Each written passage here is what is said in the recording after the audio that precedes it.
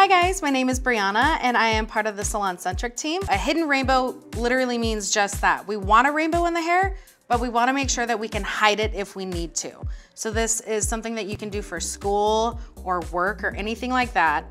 There are a bunch of different options placement-wise where you can put the rainbow, and I'll show you that in a little bit. But first, let's take a look at the colors that we're gonna use today. I personally like to use pink in my rainbows instead of red. It gives it a little bit more of a neon and soft effect. So we have Cupid for our pink, Nuclear for our orange, Satire for our yellow, Area 51 for our green, and my personal favorite of the line is Blue Muse, and then our purple is Velvet. So all of these have been diluted with clear just to give it a little bit of a softer effect. You can make it even more soft for a pastel look, or you can opt to not dilute it at all for a really bold and impactful look. Let's talk about placement. Today we're gonna go kind of in between super hidden and still being able to get a pop peeking through the hair. You're gonna go straight back and follow that all the way around to the other side. For the top, you can do it all the way to the hairline, or you can make sure that you drop the hairline out so that when you're putting it back into a ponytail, it covers the color. Today we aren't going to do that, but that gives you the option to have it completely hidden when you wear it up. The other option you have is to decide how far down you want to go on the back of your head. So today we're going to have this middle chunk done so that when she wears her hair up, this will cover and still be natural. But if you wanted to have it to where your entire hairline was all rainbow, bring the rainbow all the way down to the bottom of your hairline. So I like to get the section that I'm working with out of the way first, and then anything that's not getting colored, I will put into separate clips and take this back down.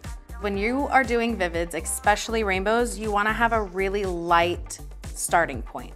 So that means blonde. What I mean by that is if I try to put blue onto even light brown hair, it is gonna give a little bit of a swampy green kind of look, and something like a light pink just won't show on brown hair. That's why you have to lighten in order to get these colors to work. For today's look, I asked Felice what her favorite color was, and what did you tell me it was? Pink. Pink. And I'm gonna start this section with pink. Pink to orange, to yellow, to green, to blue, to purple. The next section, I'm gonna start with the next color of the rainbow. The reason I do this is so that you have movement of the color throughout the hair. When you're working along the hairline, try not to get these colors on their skin because they do stain.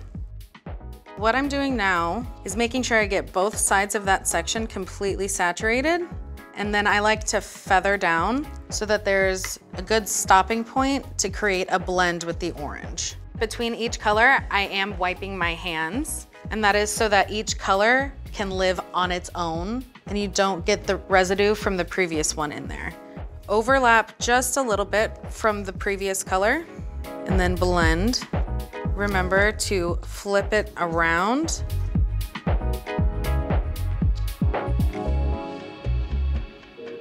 And then through the rainbow in the order of the rainbow. That part is important because the colors blend together a lot better that way. Instead of trying to blend, let's say, blue into orange.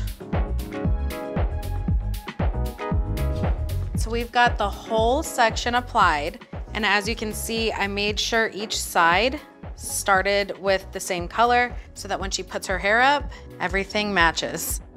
When you change the starting color, it draws your eyes down instead of having all of the colors at the same level throughout her hair. Next step is to rinse.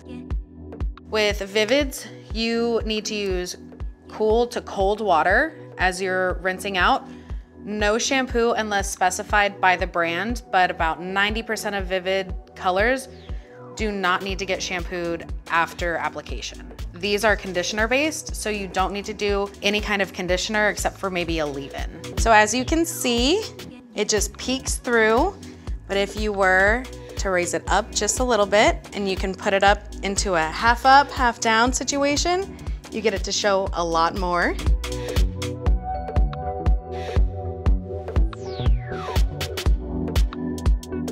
All right, guys, thank you for watching. My name is Brianna with Salon Centric, and this was The Hidden Rainbow.